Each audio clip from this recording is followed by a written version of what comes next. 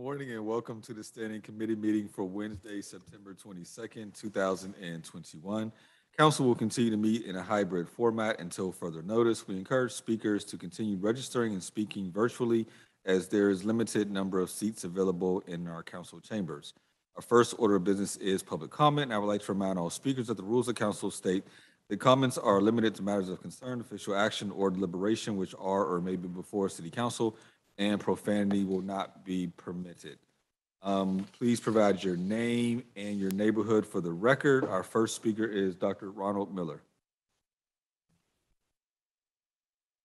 Dr. Ronald N. Miller, Beltsuver on the South Side. Are you all fit for office?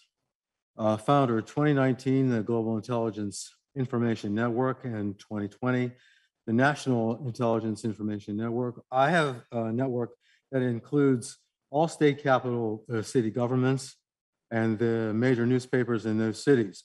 Global Intelligence Society, GIS, anti-DPRP binary dominant candidate for mayor in motion 2021. Join me, citizens, for unscripted, uncensored street debates Friday, Saturday, and Sunday in District 6, Center at Kirkpatrick, District 5, Murray at Forbes, and District 9, Highland at Penn. This council and the center which I founded and the Global Intelligence Society, also founded by me, we share a concern, don't we, for Pittsburgh citizen body integrity, especially in this era of COVID, and brand integration, innovation. Orange Theory Fitness, Highmark Union Blue, Red Havas. I and the GIS offer full spectrum black rainbow mirror-to-mirror solutions like these. They're not ours, but we really like them. 6 a.m. in the morning, the Orange Theory people are really going in East Liberty. We need dynamic, multidimensional visual, oral, olfactory, tactile information and intelligence, full blast, full voltage, full aroma, if you like. We need leadership that is dynamic, energetic, and mobile. It fuses, in my view, globally as samba, jazz, ngoma, and flamenco. I've created something that I call the Tao of brain-body interventionist martial science art, which is not Jeet Kune Do. Come and we'll work that out.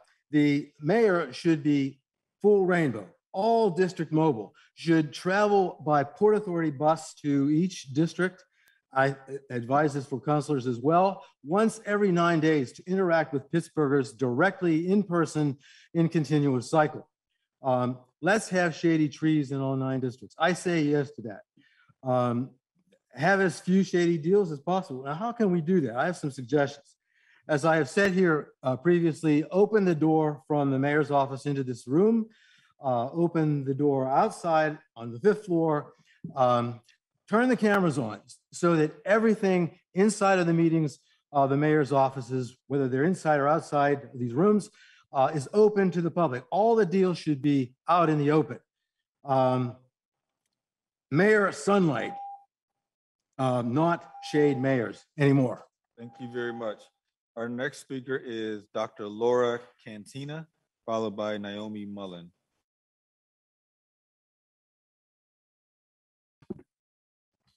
Thank you.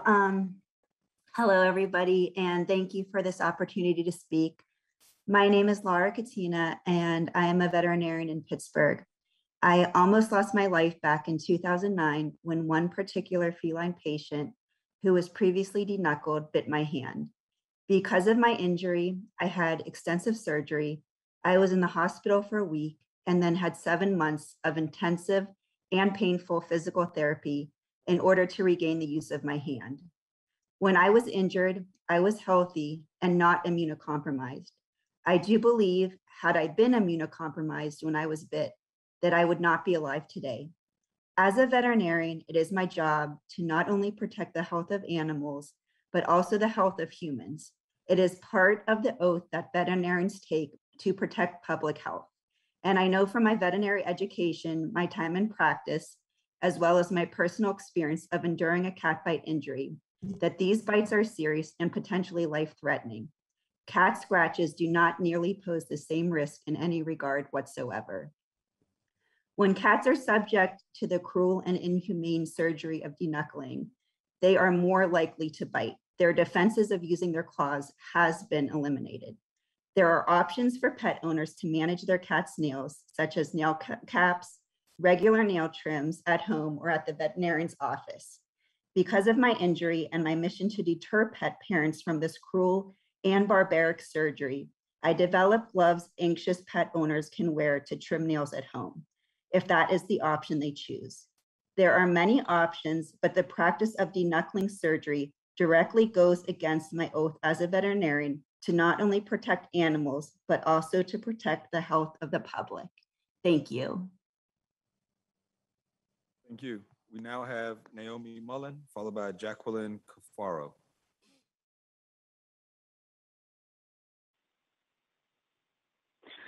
Good morning. Thank you for the insights from the previous two speakers. Naomi Mullen from Bon Air. Shady trees, not shady deals in Bon Air. Teresa Kale Smith, you and I were part of the fight to save Bon Air School and others from closure. Will you pledge support for a green space to replace the school? Are there any other council members who will support Bon Air green space? Or do you not think that safe, stable neighborhoods are a good thing? Ed Gainey showed up late to our large town hall meeting and told Anthony Coghill he supported us. Bruce Krause has said he supports Bon Air green space. The time is now to stop the strongly opposed Gregory development. We, the people of Bon Air, are real stakeholders. We actually own property and pay taxes. We deserve respect. My sincere, consistent request is that City Council create a resolution to block zoning change and support a green space to replace Bon Air School building. Do your part for the environment, reduce urban heat, reduce watershed to Route 51, increase green space to benefit all ages and stages. Protect the children at the playground across the street. Let's make it wheelchair accessible to allow those who have poor access to nature the ability to enjoy it. Tear down problem buildings, not safe, stable neighborhoods. You want to reduce watershed to Route 51, and this is your opportunity to help that. Shady trees, not shady deals. Thank you. Thank you. We have Jacqueline Cafaro, followed by Kelsey Funeral. Good morning.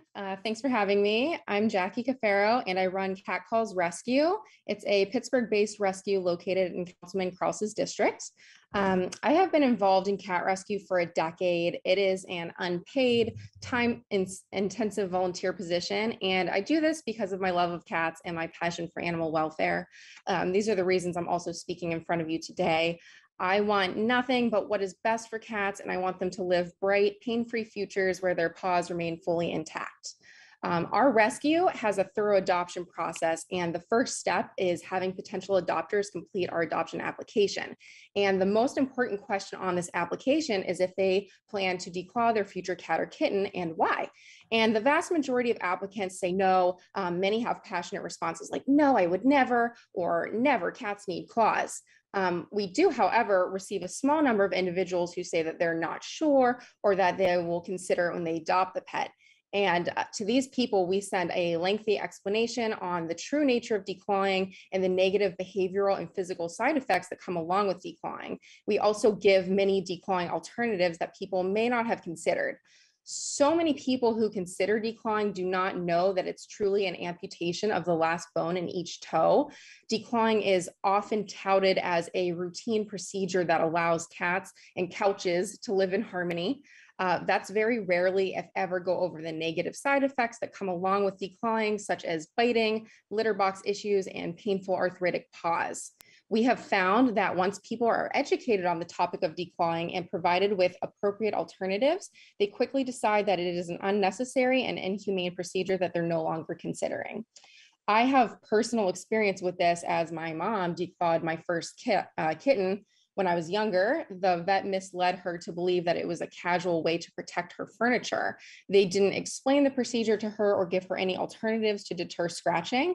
And to this day, she says she really regrets it and she would never do it again. Also, as a rescuer, we see many declawed cats and kittens that have escaped outside or allowed outside by their owners. I personally rescued and adopted a 17-year-old cat who was living outside in a trailer park, crawling with aggressive, unfixed males, and she was declawed and unable to protect herself.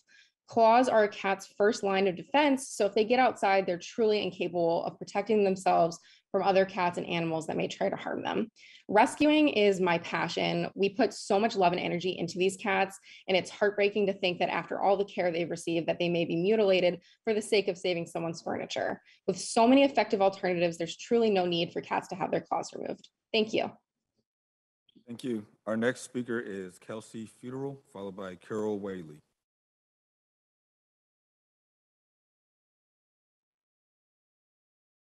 Good morning, and thank you, committee members. I am Kelsey Gilmore Futeral. I'm a legislative attorney for Best Friends Animal Society, and I'm here to ask this committee to issue a favorable report on Ordinance 2021-1877 on the declawing of cats. We have two primary reasons for supporting this ordinance.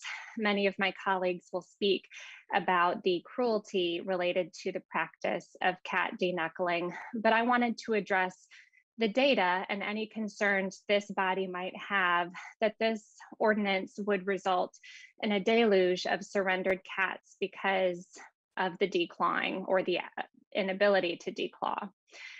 Behavior is not a significant reason for owner surrender of cats.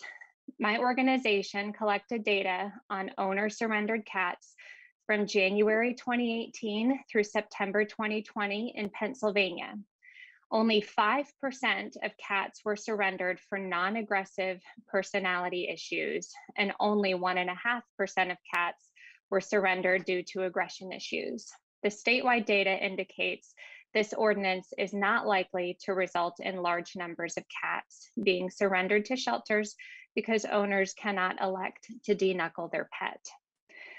Furthermore, Best Friends Animal Society Sanctuary has received cats as owner surrenders after declawing because the pain caused the cat to become ornery and develop behaviors that were unmanageable. For these reasons, Best Friends Animal Society respectfully requests this body issue a favorable report on Ordinance 2021-1877, and I appreciate your time and consideration. Thank you. Carol Whaley, followed by Sarah McKean.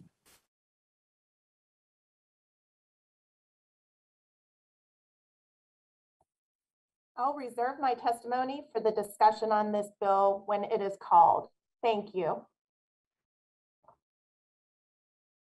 Okay. Sarah McKean.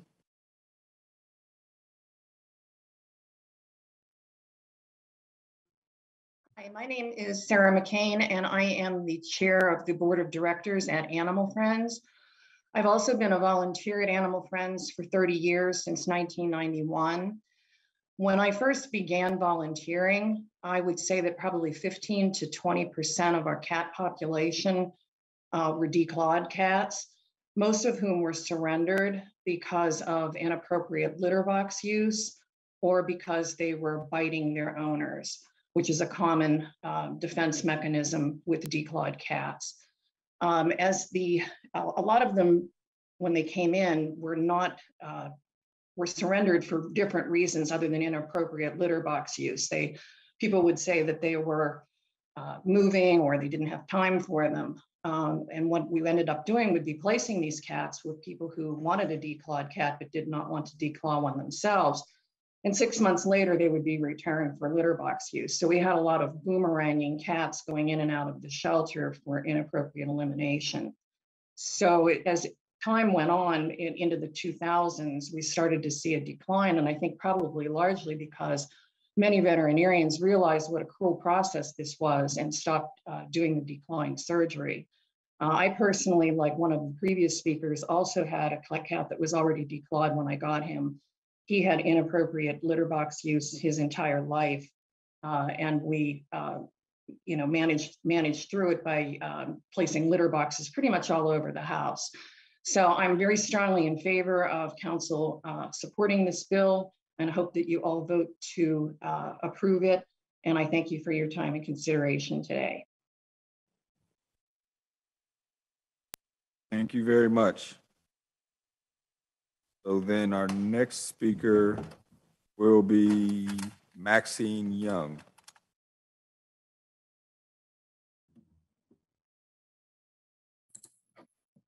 Good morning, Pittsburgh City Council, and thank you for considering this important issue and the opportunity to present on this topic. My name is Maxine Young, and I am representing the Humane Society of the United States.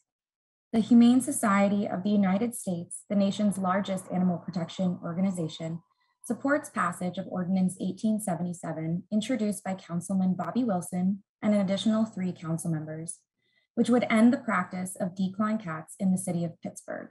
Pittsburgh has the chance to follow 8 major cities in California: Denver, Colorado, St. Louis, Missouri, Austin, Texas, as well as New York State, in banning this cruel and unnecessary procedure.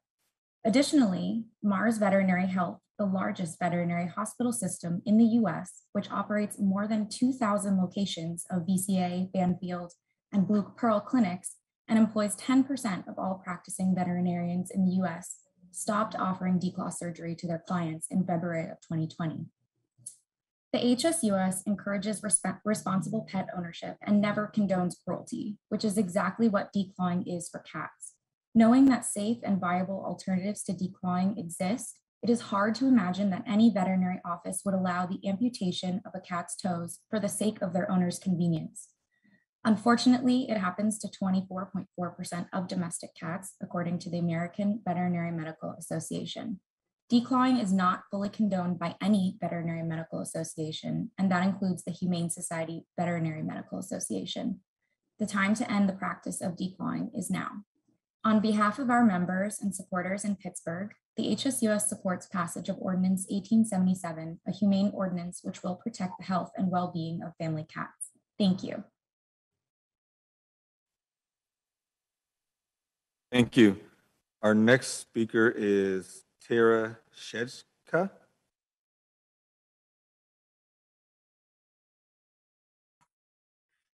Good morning, everyone. My name is Tara Chekai, and I'm a Brighton Heights resident in Councilman Wilson's district. And I'm also a Humane Society of the United States Humane Policy Volunteer Leader. And I'm speaking in favor of the legislation to protect cats from declawing. I want to speak on the burden that surrendered declaw cats puts on foster parents. Shelters and rescues have a finite amount of foster parents, and not all foster parents are equipped to handle medical trauma cases. Declawed cats who are surrendered to rescues and shelters due to physical and behavioral issues from deknuckling surgery typically need a very special foster home arrangement. Declawed cats are hard to adopt out because of their long-term pain, discomfort, trauma, litter box aversion, and increased propensity for biting. This generally means that declawed cats become long-term fosters. Longevity of hard-to-place cats puts a real strain on fosters because these cats take up foster slots, and this limits the amount of other animals' lives that can be saved through fostering. Declawed cats that are hard to adopt also take a financial toll on fosters, rescues, and shelters by using more supplies and generally need more palliative care than a standard non-medical foster. Fostering these traumatized animals also takes an emotional toll on foster parents and contributes to compassion fatigue. Thank you for your consideration of this legislation. Thank you. Our next speaker is Amanda Zetwell.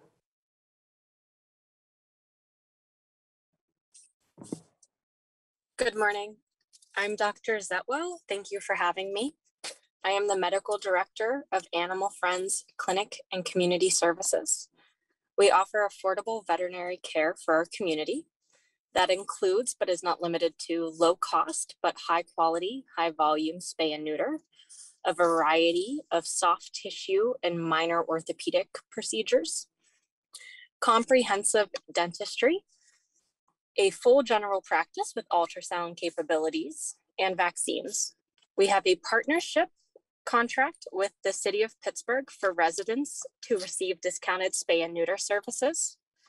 Very quickly, onchiectomy or declaw or deknuckling is actually between 10 and 18 individual amputations of a cat's first toe digit on their feet. Though others will speak to the adverse effects of this procedure, I wanted to discuss the veterinarian's role. I've been in the veterinary field for over 19 years, almost 7 of which as a doctor. Over the years, I have seen different generations present their cats for this procedure for a variety of reasons. As a veterinarian, my responsibility is to be an advocate for my patient. Clients, the owners, they're going to have things in their life, their personal life. And though it's a factor, it's more in my periphery. My focus will always be the patient in front of me. I believe this law would help veterinarians to be able to advocate better for their patients. Thank you.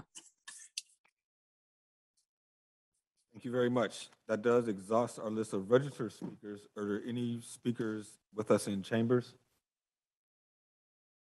Seeing none, we will now move on to our city committee agenda. Will the clerk please take the roll? Reverend Burgess. Aye. Mr. Coghill. Ms. Gross.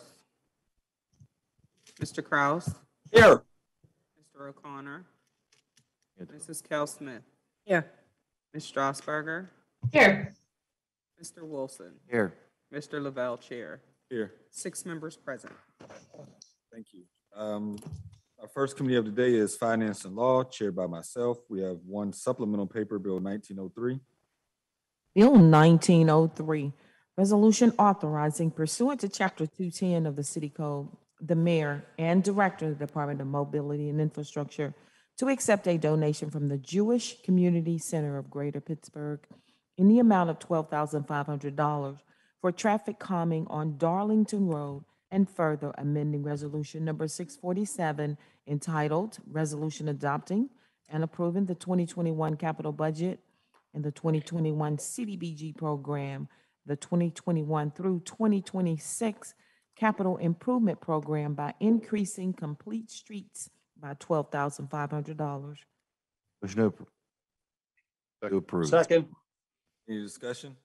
Mr. Chair, Councilwoman Gross? I'm not actually asking a question about this bill. I support it. I just wanted to say here, I'd stepped away for another cup of coffee. My apologies. Duly noted. Thank you. Thank you. Any other discussion? Seeing none, all those in favor say aye. Aye. Aye. Bill is recommended. Our new paper, Bill 1847. Bill 1847, resolution authorizing the city clerk to enter into an agreement or contract with an attorney or law firm approved by council for various legal services as they arise on behalf of Pittsburgh City Council in an amount not to exceed $30,000. Motion to approve. Second. Discussion? Mr. Lavelle?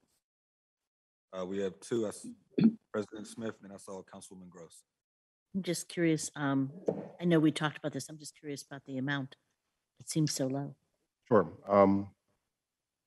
Can I, if Yes. you let me do it interrogative, this will be a two-step process. This will get us through this year's, which is only a few months, and then we will add the position into next year's budget. So that's why it's so that we can start our search process immediately and have someone in place. And so that's why the amount is small, but it will then be put into next year's budget at a full amount. This is one, the search committee in place. We'll put a search committee in place. That's why I wanted to make sure that that's clear. But I want to thank you, Reverend, because you're putting in some legislation. People may notice some of the legislation you've put in and some of the legislation you're going to put in. And I want to be clear that you've been talking with council's leadership and we've been talking to other members about what we're doing. And for years, I've sat here, and Councilwoman Gross can attest to this. I've said I'm so frustrated that we don't have people to help us with the legislation that we want to do for our communities, and that we don't have our own legal process that we know that the opinions that we're getting are the people that are working for council and for our constituency. Even though I think our law department does an amazing job, they oftentimes report or feel that they need to report directly to a mayor. But we've talked about strengthening council for years. I've said for years that we come in here, we know, because we knew the past few mayors because they served on council with many of you and with myself. I never served with Luke Ravenstall, but I served with him as a mayor. But I think you all, when I got here, you already had your relationships with him. And so you felt comfortable with working with him and doing things and trusted that he was doing what was best. I never understood that we work and mayors try to get 5 votes, what they often try to do in city council. I never understood that because I didn't understand why we didn't stand together as a body, as the body that should be holding people accountable, and that there's some checks and balances in place. And not to say that we don't want to work with any administration. I think we always want to work with the mayor. Reverend Burgess says it best, that it's a strong mayoral form of government, and we want to work with the mayor, and we want to see every mayor be successful, because if they're not successful, our city's not successful. But having said that, council needs to be able to vote no on things because that's what they believe, not because they think that something's going to happen, not because they think that your district's going to pay a price, not that they think that somebody's going to come after you politically. We need to do what we think is best because it's best, and that's what this council should be doing. So to work independently, but with any administration. And I think Reverend Burgess is, I say this all the time, Reverend Burgess and Dan Lavelle were 2 of the brightest council people I've ever seen, or elected officials I've ever seen. If we'd work with them, we could do a lot more to strengthen our council. And I think we've had meetings over the past several months. And actually, I've been talking to Councilwoman Gross about this for years, that council needs to strengthen council, and council needs to have more of a voice. And these pieces of legislation that Reverend is putting in, he's working with others, but he is definitely just really brilliant in putting them together. So, and making sure that council is going to have a voice. I want the public to know you're going to see a stronger council coming forward thanks to the legislation that he's been putting forward. And that's for all of us. All 9 members work as a body. Thank you. Thank you. Councilwoman Gross. Thank you. So yeah, it doesn't say here that this is, it says, hold on, I'm scrolling on my screen here. It says contractor contracts with attorneys or law firm. But this is about, just to be clear, hiring a council solicitor. Excuse me for my printer going off there. And so we should be public, I think, about the process for contracting.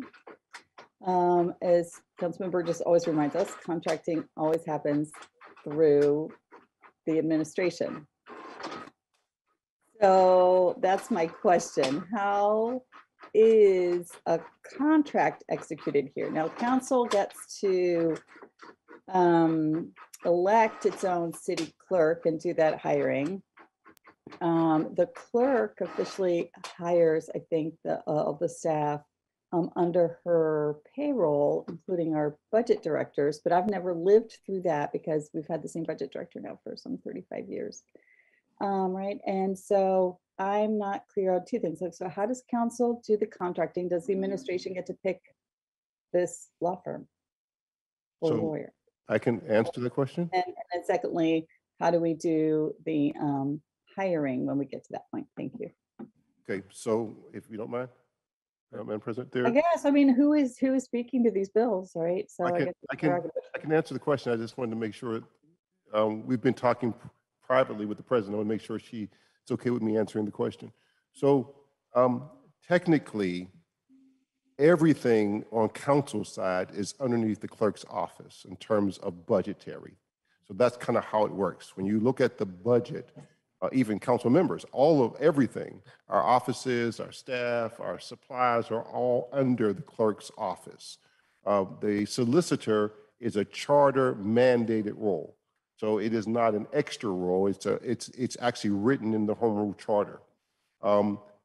Years ago, we were going to fill this position. And so what will happen is the president, and it's okay if I talk public, the president will, and she's going to do it, I think, fairly soon. She will set up a search committee that will involve 4 council people, clerk's office, and I think an advisor from the law department to go through the search and to recommend 3 finalists to council. Council as a whole, all 9 of us would interview those 3. This is very similar to how we did the city's clerk search. If you remember the city's clerk search that got us Ms. Bree, this is the same process. And then we would recommend, that group 9 would select the person. That person would be hired between now and the end of the year or with this money and contracted through the clerk's office. And then starting next year, they will be put in the city's budget. So that's the process. Okay, so it isn't, executing a contract and then doing a hiring process later. We're front-ending the hiring process. We're just putting them under professional contract before they would be able to be on payroll for 2022. Right. Got it. When will we hear about the selection committee that's narrowing down to? I have in my mind, The Councilwoman. clerk's office, we narrowed it down to 3 or 4 candidates, I think. If you allow an interrogatory with Madam President, I think she wants to respond. So I already talked and discussed with Reverend Councilman Lavelle, and I already thought of the members that should be on it. And I talked a little bit with the clerk yesterday, that it would be her, Madam Clerk. It would be, of course, Reverend Burgess, Councilman Lavelle, and you, and 1 other member. And so, those are the ones I came up with so far. Thank you. You're on the list. Thank you, Madam President. I would be honored. Great. So the hiring process would start now, but then again, we're just covering payroll, basically a contract through the 2021 budget, and then payroll through 2022. So that is much, much clearer. Appreciate it. Thank you. That's all I have now. Thank you. Anyone else for discussion? Seeing none, all those in favor say aye. Aye. Aye. Any opposed? Bill is recommended. That moves us to our invoices. Need a motion to approve the invoices. So moved. Second. Any discussion? Seeing none, all those in favor say aye. Aye. Aye. Invoices are approved. We need a motion to approve the P cards. So moved. Second. Any discussion? Seeing none, all those in favor say aye. Aye. Aye. Any opposed? P cards are approved. That moves us to Public Safety Services Committee, chaired by Councilman O'Connor. One deferred paper, Bill 1834. Bill 1834, resolution amending resolution number 608, authorizing the mayor and director of public safety to enter on behalf of the city into an amended professional services agreement with the Center That Cares for the purpose of continued implementation of the Pittsburgh Group Violence Intervention Street Outreach Program at an overall cost not to exceed $9,010,417. Motion to approve. Second. Any discussion? Yes. Councilman Wilson? I have a amendment sent to all members last night, and the amendment effectively incorporates what we've already contracted with Operation Better Block to provide the infrastructure. So it just explicitly says that in this bill as well. Second. What? That's a formal motion? Motion to amend. Yeah. And second. Any further discussion on the amendment? Yes, Mr. Chair. All right, Council President Smith and Councilwoman Strasburger. Thank you. I just want to thank Councilman Wilson and his staff for making this easier for me to vote on. I have a lot of concerns about it. I don't know that I'll vote for another contract like this when it comes up because of the reporting not being where we as council members thought it should be. But I do want to say also one of the things that gave me hope was, well, I'll talk about that when we're done, but I just want to thank Councilman Wilson and his team because they really came up with some good solutions. And he had a lot of conversations with me because people he was talking to, I know he wasn't just talking with me, he was reaching out to a lot of people and spending a lot of time on this amendment. So I want to thank him for always trying to find a compromise and solution. Thank you. Councilwoman Strasburger. Thank you, Mr. Chair.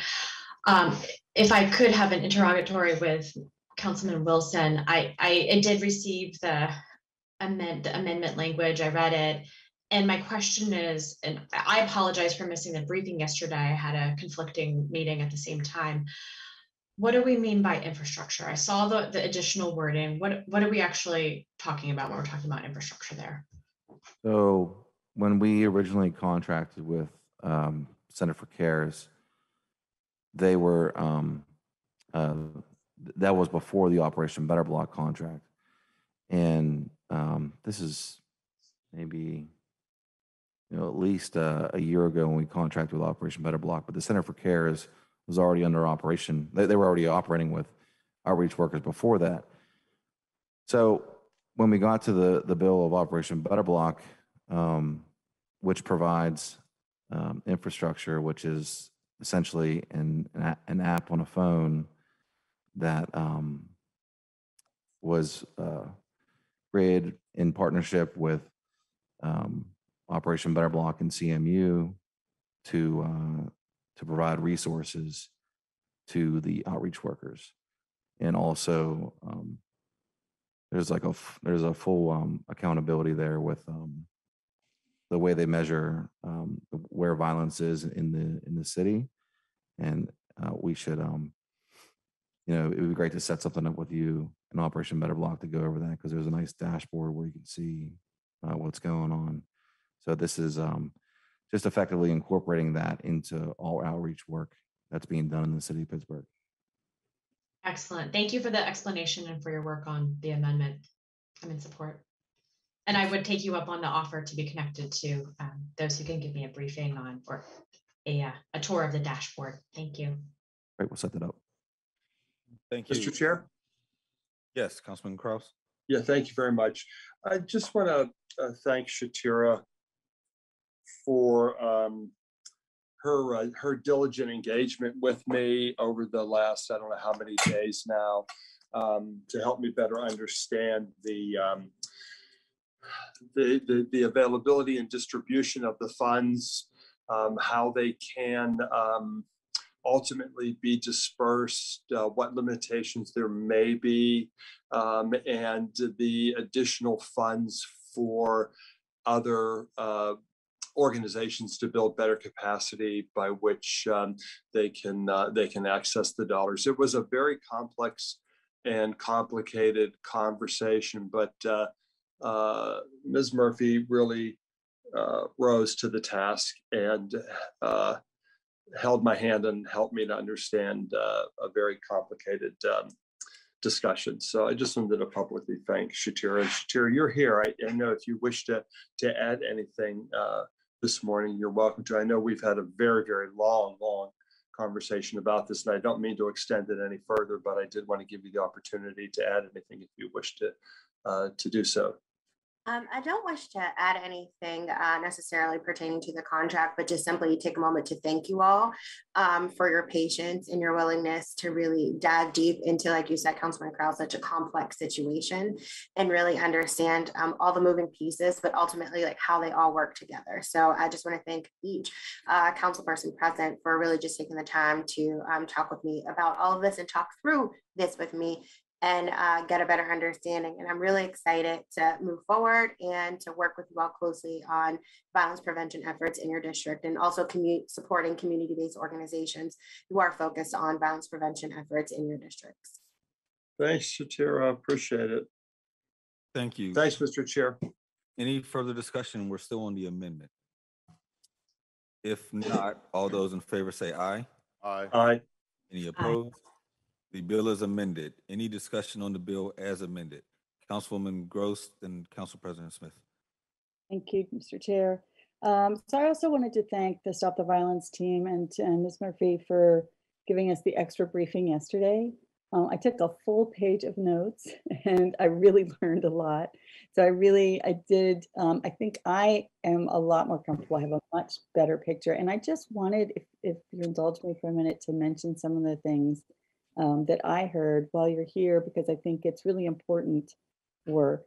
And I think it's important for the public to hear about it in a little more detail. The things that stuck with me from the briefing were that you have outreach workers that are going to every place where there are especially young people who might be in conflict, but not only young people, also family members and anyone grieving who's been impacted by violence. So we heard about people going to schools to do de-escalation, to funerals, to major events like public events like 4th of July, excuse my dogs, tracking, prison release and probation, but also lending helping hands. So connecting grieving family members with grieving resources, and then also basic needs resources. And we've really heard a call from the public to invest in communities. And so I really see these funds as that work as well, because we heard about connecting people to housing and connecting people to food so they can be more food secure, families so they can be more food secure if they've lost the breadwinner in a family, connecting people in our neighborhoods with job opportunities, both through Partner for Work and the Trade Institute of Pittsburgh. And so I'm really eager for us to be moving towards being able to report out to the public. And that's what we heard in the briefing, the software can help us do. So it will hide people's identities, it will redact and also kind of just aggregate. So we can just see numbers like how many people in communities are getting, job placements. Have they stayed with job placements? Are they, how many people have we used these funds to connect to housing? And then we'll also be tracking our kind of violence incidents and see if hopefully those will go down, because that is the goal, that people are safer and more secure in all of the aspects, right? Housing secure, food secure, job secure, wage secure, but also, secure from violence. So I really appreciate the briefing helping connect the dots. And I think Mr. Wilson's amendment will help us put in the contract that there's a system for tracking how these dollars have positively impacted communities. So that will, I think, makes me a lot more comfortable. This is a very sizable contract. Again, just for the record, for citizens, if you're looking at the text of the bill, it's going from some like 300,000 per year to 600,000 for 2021, but then 2 million for 2022, 2023, 2024, 2025. I have otherwise objected to us kind of locking up many millions of dollars into future years. But I think with the reporting out, we'll know and we can be confident and the public can be confident whether this is the right contract to get the right results for that amount of money. So I just want to say thank you. I don't know if you have anything else to add. Okay, I appreciate it. I'm supportive, Mr. Chair. That's all I have. Thank you, Council President. I just want to also thank Shatira for talking with me about this. I did not make the briefing either because I had members and others in my office at the time. And when I logged on, it was already over. So, but I do want to thank you for taking the time to talk with me. But one of the things I think that we need to put in and consider for the 22 budget is a manager or an assistant for Shatira, because I think it'd be good to have somebody who oversees this program and reports to the public, reports to council, and make sure that there's some training and some help available for people in the reporting process and making sure that they're understanding how this system works. Because we're expecting people to do things that maybe they don't necessarily know.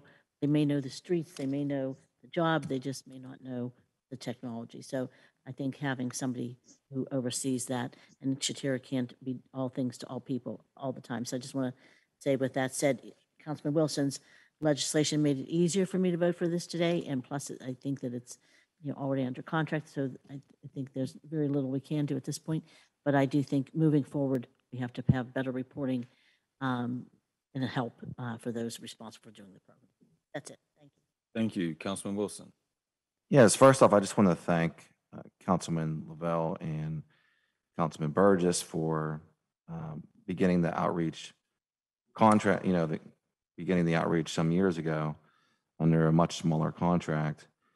And I just think it's important to talk about outreach in general and what we've been doing at the city of Pittsburgh to enhance outreach, not just for outreach that connects directly with GVI, group violence intervention, but specifically how we're really creating this outreach that taps into what everyone calls the continuum of care. We also contract with AHN, Urban Poverty and Homelessness. They run the program for outreach. We're working on expanding that citywide for all zones. And there's also a county program called River, where they work with reentry with people coming out of the jail and coming back into society, making sure that they have an appointment with their PCP, things like that. And this is all going to be interconnected.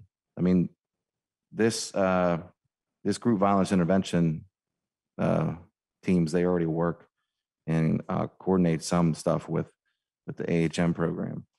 So it's really just trying to, whenever we talk about outreach workers showing up on the scene, there's a lot of things that are identified, and if the outreach worker can continually just,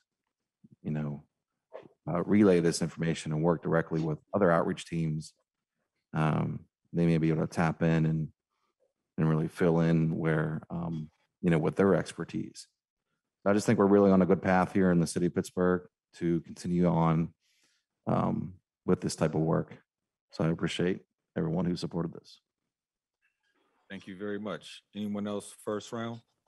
If not, second round, President Smith? Oh, I just wanted to add that I appreciate the work of Cornell Jones and Sergeant Glick. I think that they are doing a tremendous, Cornell is so great on the streets. Everybody I talk to loves him, says all kinds of great things. And Sergeant Glick is so respected for the work that he does. I think that they also do. So I just want to acknowledge the entire team, Director Historic, Shatera, Cornell Jones, and Sergeant Glick, and whoever else is involved. I want to thank them for their work on this, but also understand that when we're dealing with this, we're reporting to the public how the money is being spent, and it's important to us. Obviously, I want to thank Councilman Lavelle and Councilman Burgess for creating it and trying to do something different about violence in the city. But I think when we're spending any kind of public dollars, I always want, especially with nonprofits involved, I want a higher level of accountability that we can make sure that we can report back to the public. Thank you. Thank you. Yeah, I got to go another round for that because I want to thank Cornell Jones as well. I think he does a phenomenal job. When I came into the office and there was some increased violence in our area, I immediately started talking to council members on how I can immediately understand what's happening with outreach. And it's been a pleasure working with Cornell on several different things that are situations that are happening in my community, and how they effectively go out and work with my residents. So I just want to give a shout out to him. Appreciate what Cornell does, what Tylee does, and what Shatera does for the city of Pittsburgh. Thanks. Thank you. If nothing else, all those in favor say aye. Aye. Aye. Any opposed? Bill is recommended. Thank you. That takes us to our one new paper, still under public safety, which is Bill 1877. Bill 1877, ordinance amending the City of Pittsburgh Code Title 6, Article 3, Chapter 633 by adding a new section 63325, prohibiting the declawing of cats. Motion to approve. Second. Discussion, Councilman Wilson? Yes, thank you. So to help me through this bill for all members, I wanted to invite 4 people to the table. Carol Whaley from Animal Friends, the Director of Human Programming, and Dan Rossi from Humane Animal Rescue, Dr. Jennifer Conrad, a vet from the Paw Project, Jackson Galaxy, cat behavioralist. Can we have them come to the table and introduce themselves? Yes, I do believe they are with us. Just put yourself on, turn your camera on, unmute yourself. I see Ms. Whaley first.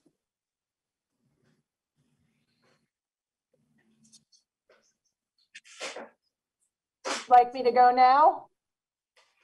Yes, that'd be great. Okay. If everyone could introduce themselves and just a quick introduction. Sure. My name is Carol Whaley. I am a Lawrenceville resident in Councilwoman Gross's district. And as well as Bobby said, Councilman Wilson, I am the Director of Humane Programming at Animal Friends. I have about 18 years in the animal welfare and protection community here in Pittsburgh. And in that time, I've handled and helped thousands of cats. So I thank you for this opportunity to speak. Dan Rossi, if you're on. Hey, good morning. Yes, I'm Dan Rossi. I'm the CEO of Humane Animal Rescue of Pittsburgh. We operate 2 domestic animal shelters within the city of Pittsburgh, one in the Homewood section in Burgess district, and one on the north side in Lavelle's district. Although we also serve all the districts through our services with animal care and control and the spay-neuter contract that we have with the city as well. Dr. Jennifer Conrad. Hi, my name is Jennifer Conrad. I'm a veterinarian and I run the PAW Project, which is the world's largest nonprofit dedicated solely to ending declawing. And I have been involved in all the legislation in North America to ban declawing, and I have statistics to show that it's really a good idea for a city to do this. Jackson Galaxy. Hi, I'm Jackson Galaxy. I am a cat wellness and behavior expert. I've been working with cats for just about 30 years, both in shelters and in homes and on TV, where I'm a host of an Animal Planet TV show. All right, thanks everyone. And before I get started, I just want to thank all the speakers that came in support of this bill. So my bill is seeking to prohibit the declawing of cats in the city of Pittsburgh. Could Miss Dr. Jennifer Conrad, could you please explain what is non-therapeutic declawing? Yes, thank you.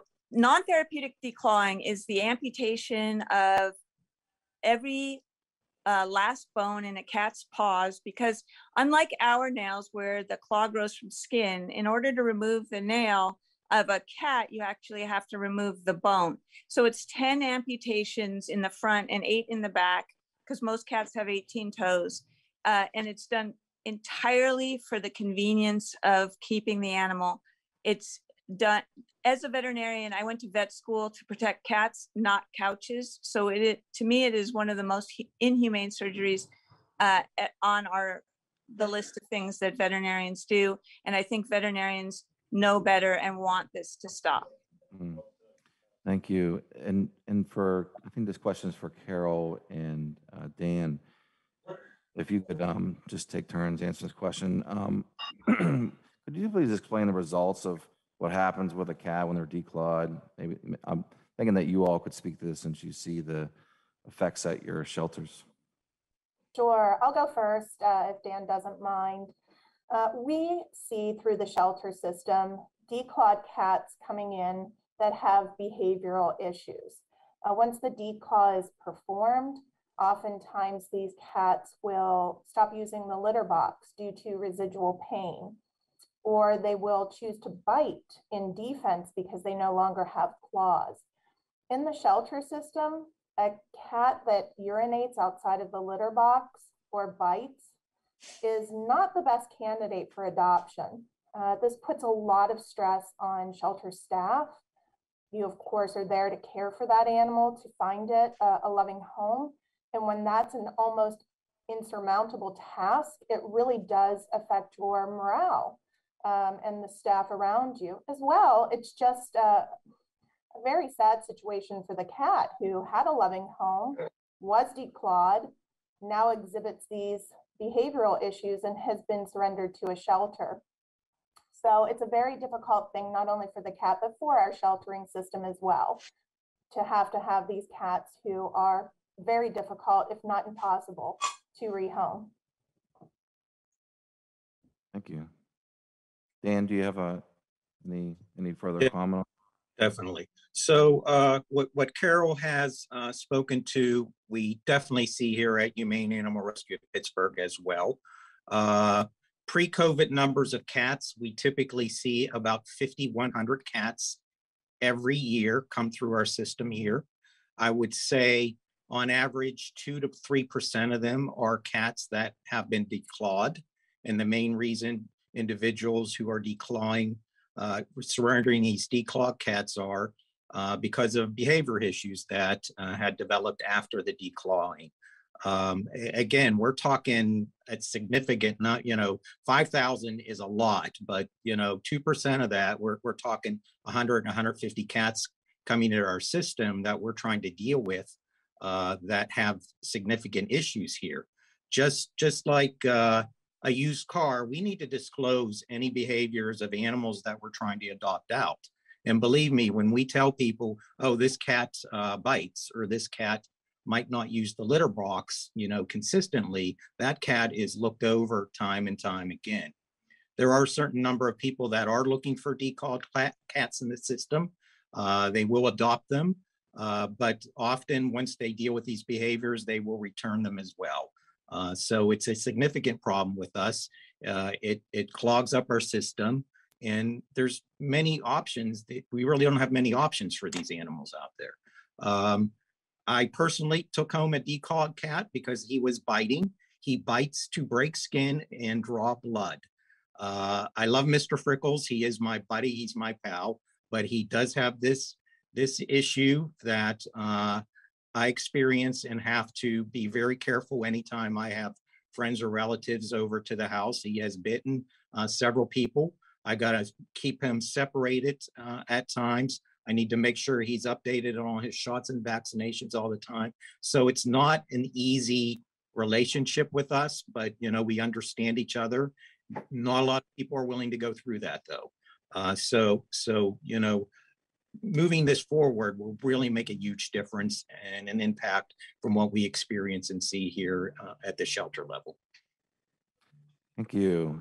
Jackson Galaxy, could you, I don't have, I'm trying to think about, how you could share your thoughts on this bill. Maybe you could speak to the behavior of the cats since you work directly with behavioral cats. Sure. And just let me say from a personal perspective, when I started working with cats 30 years ago, I was a shelter worker for 10 years, and that's where I started working with them. And I experienced having to try to work with these guys as they were surrendered for the exact issues that we've been discussing, whether it's inappropriate biting or litter box issues, which I think was the main reason they were surrendered. And as was mentioned by Dan also, I mean, when cats are surrendered for biting or litter box issues, those are the big ones, and it makes them very difficult to find homes. Unfortunately, as part of our job back then, not only were we trying to save these cats, but we were responsible for the euthanasia. The first cat that I had to participate in euthanasia for that had these issues because of declawing led to the passion I have today for making sure that we outlaw this practice in as many cities and states as we possibly can. So with that said, it's really hard for me all these years later to work with these cats in terms of undoing the problems that they now have and the insecurities due to a distrust of humans and the pain that they still feel. They could have been declawed when they were kittens. Now they're 12 years old. They still experience pain. They still experience discomfort in the litter box. They still have a distrust when hands come towards them. And there's not a whole lot I can do still all these years later. And it's frustrating knowing that there are simple things that folks can learn to prevent the scratching of their furniture. There's no good reason for this practice. and it's heartbreaking. It's just heartbreaking to have to watch these cats struggle through their lives and watch the relationship between cat and human break down completely just because initially somebody wanted to save their furniture and they weren't educated both on the negative effects of this and what they can do to save their furniture in the first place. Thank you. If this bill passes, I believe this would be the first city in Pennsylvania to pass this law. Can someone talk about the other cities that have done this and maybe just name them for the record? Yes, I did a quick. I can. This is Jennifer Conrad. The first city in North America to pass a ban was West Hollywood, California. That was subsequently followed by big cities like Los Angeles, San Francisco, Burbank, Culver City, Santa Monica, Beverly Hills, and Berkeley, California. Then St. Louis, Missouri, the county of St. Louis, Missouri, which they're different, Denver, Colorado, and now the entire state of New York. And so far, 8 of the 10 provinces in Canada. Now, remember, the declawing is really only done in North America. It's not done in the rest of the world because they consider it inhumane and unethical. So I think that Pittsburgh deciding to join this group, it shows that Pittsburgh is a leader and cares so much about its animals. And I think that one other important thing to know is that you might hear that there's going to be this massive deluge of cats dumped into shelters if they can't be declawed. And that has not happened in any of those places I just mentioned. And I wanted you to know that in Los Angeles, which is a city of 4.2 million people, that the relinquishment rate of owned cats went down after the ban, so much so, it went down 43%, so much so that the head of LA Animal Services says that she believes it's due to the ban. So the city is less burdened with animals that have to be killed because they're unadoptable. It's been good everywhere that it's passed, and I really sincerely hope that Pittsburgh will pass it. Thank you. I just have one final question before I open up to members. One criticism of the bill is that it prevents vets from declawing a cat when its owner has a serious health reason for a serious health reason. They don't want the cat to scratch them, and then they take them in for a declaw. For instance, if someone's a hemophiliac, they don't want them to scratch them. How would you respond to that criticism? I would respond to it by saying that the CDC, the NIH, the US Public Health Services, the Infectious Diseases Society of America, all of these major health organizations say do not declaw the cat. The reason being is they know that declawed cats bite more, and a bite wound is so much more dangerous than a scratch. If you call the emergency room and you say, I got scratched by a cat, they will say, please wash it and watch it. But if you say I've been bitten by a cat, which declawed cats absolutely bite more, it is in the literature, they will say, come in. And the Mayo Clinic says that 1/3 of people who are bitten by cats have to be admitted for IV antibiotics. And that's not just for an hour. That is very often for 7 to 10 days of IV antibiotics. So I think it gives people a false sense of security to think that declawing helps hemophiliacs or immunocompromised people or people on blood thinners or people with HIV. It doesn't. They are putting them at risk because declawed cats absolutely bite more.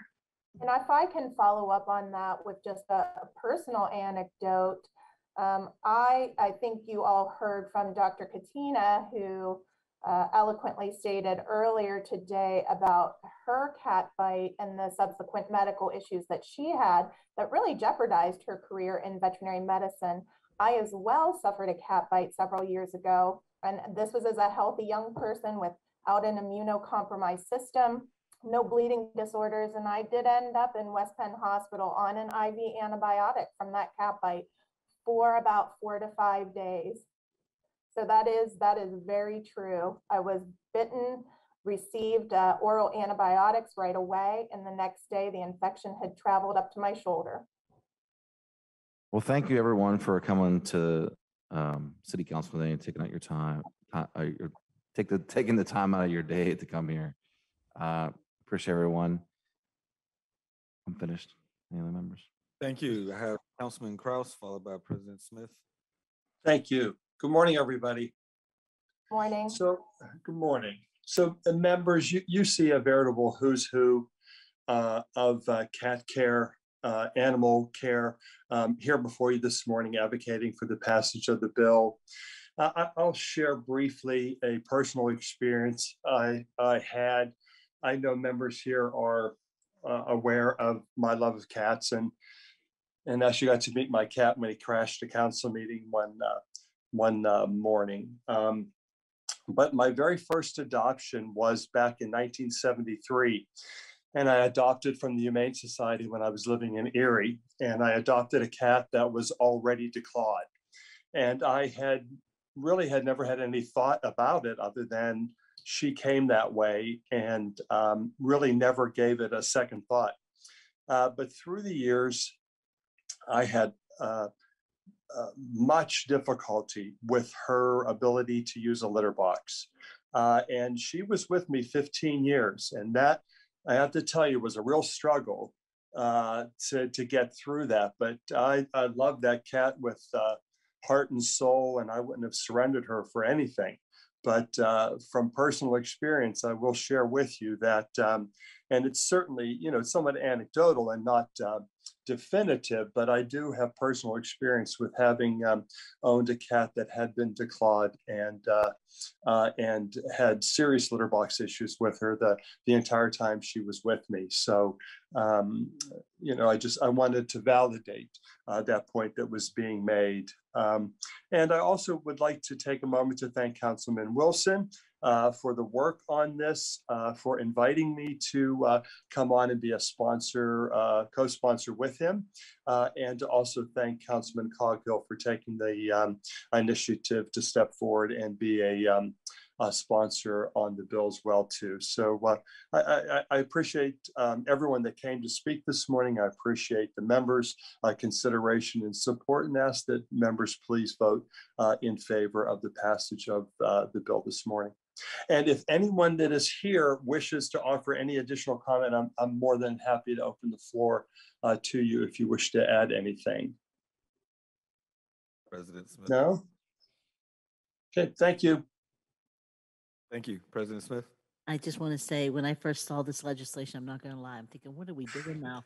But I want to say thank you, because I actually really became educated through this whole thing. Madam Clerk and I were sitting here making faces like, oh my God, they do that. They do.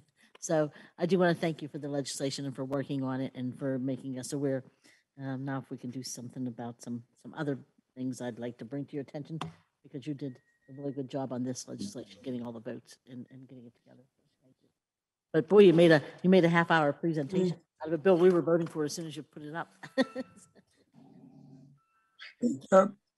Any further? Mr. Chair, I'm sorry. May I add additional comment? Sure. Second round, Councilman Kraus. Thank you. So, I did some off-the-record research this morning to see just how many vets are here in the city of Pittsburgh. I came up with about 11, give or take. My number may be off a little bit, and any number. One of the things I was really surprised to find was that there were only 2 veterinarian clinics south of the river. One is City Vets here on the south side. The other one was, I believe, in Brookline, and none north of the city. And many of them existed between the rivers and heading out easterly. So, that is something I would love to encourage more. I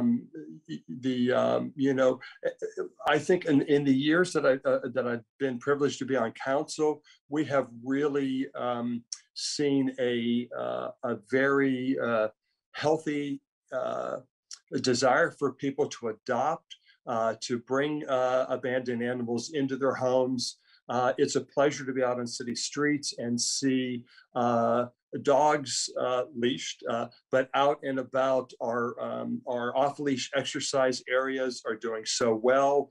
The new Kaufman's building downtown, I had a meeting with the mayor a little while ago, and inside the Kaufman's building downtown is an indoor dog park for residents.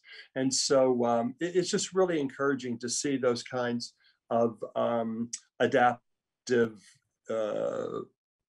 approaches to caring for animals. And I would like to see more opportunities for veterinarians to come into the city of Pittsburgh and to open business, because God knows there's clearly a market, for it.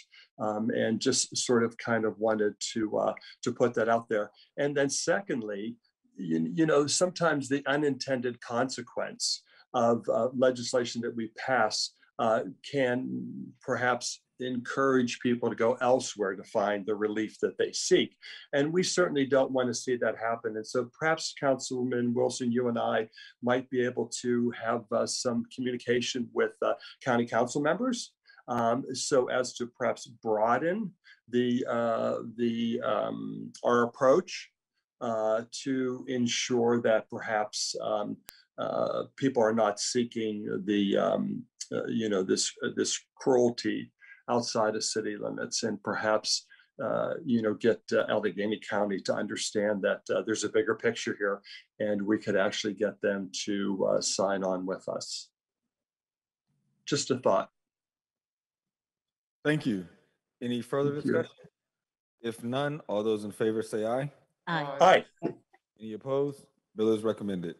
That moves us to Land Use and Economic Development Committee, chaired by Mr. Wilson. One new paper, Bill 1867. Bill 1867, ordinance amending the Pittsburgh Code Title 5, Traffic, Article 7, Parking, Chapter 549, Residential Parking Permit Program, so as to clarify the administrative process for the program, provide for virtual permitting, add the permit fees to the city's annual fee book, adopt regulations for the use of visitor permits and non-residence permits, and create the hybrid RPP area program.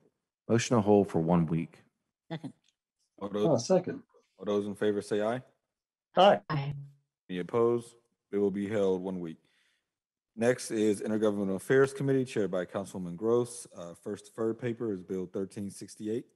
Bill 1368, resolution adopting plan revision to the City of Pittsburgh's official sewer facilities plan for proposed land development located at the corner of Harrion Avenue and Ruthven Street, including those parcels identified on the attached Exhibit B. Motion to approve with discussion. Second. Discussion, Councilman? Thank you. So this was the one that was in court, and unfortunately, there has been a ruling that was not in favor of the community. So that this is been through all of its planning steps and is ready for a vote. I kind of regret that the ruling was what it was, but that's what the court decided. So that's all I've got to say. Thank you. Any further discussion? Seeing none, all those in favor say aye. Aye. Any opposed? Bill is recommended. Bill 1519. Bill 1519, resolution adopting plan revision to the City of Pittsburgh's official sewer facilities plan for proposed land development located at 4554 and 4564 Penn Avenue at the parcels numbered 49 M121, 122, 123, 124, 125, 126. This was motion to approve discussion. Second. Thank you. So these are the ones that have not gone through planning. I apologize that I keep holding them for several weeks, and it doesn't seem to be moving forward at all. So I think this time I'll motion for to hold for 4 weeks. There's a second on the whole 4 weeks? Yeah, let me make a comment. Second. All those in favor say aye. Aye. Any opposed? It will be held 4 weeks. Under new papers, Bill 1848. Bill 1848, resolution adopting plan revision to the City of Pittsburgh's official sewer facilities plan for the Garden Theater Block Project, 23L76 and 23L83 in the 22nd Ward. Motion to approve? Second, discussion. Discussion, Councilman Wilson? Yeah, so this is a very, this sewage facility, one for the Garden Theater, is definitely important. Project has been stalled for 40 years, finally coming to fruition. But I just wanted to talk generally about the sewage facility. I know Councilwoman and I had met with, about this some time ago, but it's just, I can't help this to look at how we just need to incorporate this into, like we're one of the checks along the way. And I get that, this comes before different items like planning and other things, just that it takes so long for these to come through for development. And just thinking about the Garden Theater and how that's been stalled, I just wouldn't want to, stall other projects that have all the other, that are working on the other things to align. My understanding is that they come into effect regardless of our decision after 90 days. So, if we take no action in 90 days, it automatically becomes effective. Thank you, Councilman Gross. That was the opinion of the mayor's law department. But now that we have our own solicitor, I can't wait to ask a new solicitor that exact question. So as we know, that lawyers often have opposite opinions. They certainly have different opinions when they appear, from opposing sides in court.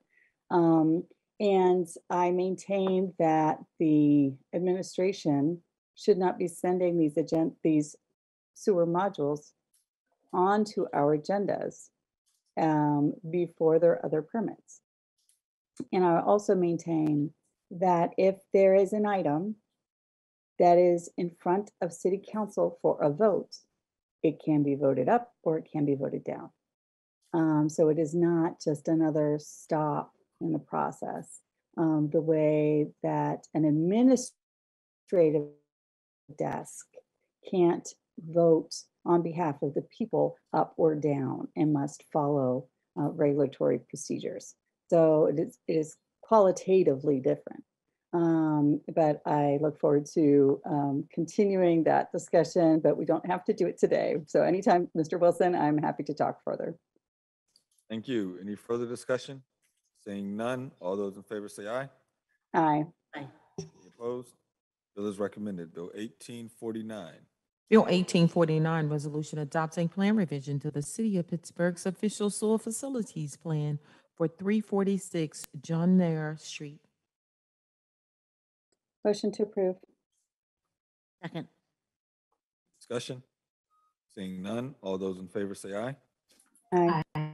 Any opposed? Bill is recommended. Bill 1850. Bill 1850, resolution providing for the execution of a cooperation agreement with the URA for the performance of certain work in connection with the 2021 and the 2022 CDBG program and providing for the payment of costs not to exceed $7,442,500. Council District all. Motion to approve.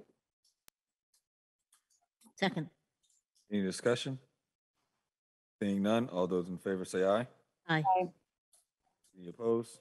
Bill is recommended. Bill 1851. Bill 1851, resolution authorizing a cooperation agreement with the URA, designating URA as the city's agent for administration of the 2021-2022 Home Investments Partnership Program. Council Districts all. Motion to approve. Second. Any discussion? Seeing none, all those in favor say aye. Aye. Any opposed? Bill is recommended. Bill 1852. Bill 1852, resolution authorizing the URA to acquire all the city's right, title, and interests, if any, in and to the publicly owned property in the 20th Ward of the city, designated in the Deed Registry Office of Allegheny County. Council District Number 2, Safar Avenue, southwest of Safar Avenue, south of Sherwood Avenue. Sorry, Madam Clerk, motion to approve discussion. Second. I wanted to give Councilwoman Smith a chance to speak to this. I know that this is a bill that we were planning on holding. Thank you. Thank you, Councilwoman. I just want to thank you for your diligence on this and making sure you brought it to my attention to ask if I was in favor. I'm going to hold it for at least 1 week. I have a meeting coming up with URA, and so we'll discuss it at that time. But whenever it comes to my district, I mean, people think that I'm protective. I am extremely protective and extremely controlling when it comes to my district. Sheridan in particular is an area that people went to jail for the things that they did in Sheridan. I mean, they went to jail from government, not from the community, from government, for what government did to Sheridan. So I'm going to always be extra careful and extra cautious when people are working in my community in general. But in this community that already has a tremendous distrust of government, I'm going to be extra cautious and making sure that the community is aware of what we're doing and that they're supportive and involved prior to making decisions. So with that said, I would like to hold for at least 1 week. Motion to hold. Second. All those in favor say aye. Aye. Any opposed? Bill be held 1 week. Bill Thank you, 1853. Bill 1853, resolution authorizing the URA to acquire all the city's right, title, and interest, if any, in and to the publicly owned properties in the 13th Ward of the City Council District 9, Nadir Way, southwest corner of Nadir Way and Formosa Way. Motion to approve. Any discussion? Seeing none, all those in favor say aye. Aye. Any opposed? Bill is recommended. Bill 1854. Bill 1854, a resolution approving execution of a contract for disposition by sale of land between the URA and Jackie Moore for the sale of Block 9M Lot 176 in the 3rd Ward, Council District Number 6, Cliff Street, side yard sale. Motion to approve. Second. Any discussion? Seeing none, all those in favor say aye. Aye. Any opposed? Bill is recommended. Bill 1855. Bill 1855, resolution approving execution of a contract by sale of land between the URA and Chris Stamler for the sale of Block 50M Lot 61 in the 10th Ward, Council District Number 9, Kincaid Street, side yard sale. Motion to approve. Second. Any discussion? Seeing none, all those in favor say aye. Aye. Aye. Opposed? Bill is recommended. Bill 1856. Bill 1856, resolution authorizing the URA to acquire all the city's right, title, and interest, if any, in and to the publicly owned properties in the 12th Ward of the City Council District Number 9, Meadow Street, southwest side of Meadow Street, between Ashley and Paulson Avenue. Motion to approve. Second. Any discussion? Seeing none, all those in favor say aye. Aye. Any opposed? Bill is recommended. Bill 1857. Bill 1857, resolution authorizing the URA to acquire all the city's right, title, and interest, if any, in and to the publicly owned properties in the 15th Ward, Council District Number 5, Lytle Street, east side of Lytle Street, south of West Elizabeth Street. Motion to approve. Second. Any discussion? Seeing none, all those in favor say aye. Aye. Any opposed? Bill is recommended. Bill 1858. Bill 1858, resolution authorizing the URA to acquire all the city's right, title, and interest, if any, in and to the publicly owned properties in the 12th Ward of the City Council District Number 9, Meadow Street, southeast side of Meadow Street, north of Paulson Avenue. Motion to approve. Second. Any discussion? Seeing none, all those in favor say aye. Aye. Aye. Any opposed? Bill is recommended. Bill 1859. Bill 1859, resolution authorizing the URA to acquire all the city's right, title, and interest, if any, in and to the publicly owned properties in the 5th Ward, Council District Number 5, 826 and 828 Shawnee Street. Motion to approve. Second. Any discussion? Seeing none, all those in favor say aye. Aye. Aye. Any opposed? Bill is recommended. Bill 1860. Bill 1860, resolution authorizing the URA to acquire all the city's right, title, and interest, if any, in and to the publicly owned properties in the 18th Ward, Council District Number 3, 844 Gearing Avenue and 814 Delmont Avenue. Motion to approve. Second. Any discussion? Seeing none, all those in favor say aye. Aye. Aye. Any opposed? Bill is recommended. Bill 1861. Bill 1861, resolution approving execution of a contract for disposition by sale of land between the URA and Rose Street Ventures for a related entity of the sale in the Fifth Ward, Council District Number 6, 2117, 2119, 2120, 23, 25, and 27 Rose Street. Motion to approve? Second. Any discussion? Seeing none, all those in favor say aye. Aye. Any opposed?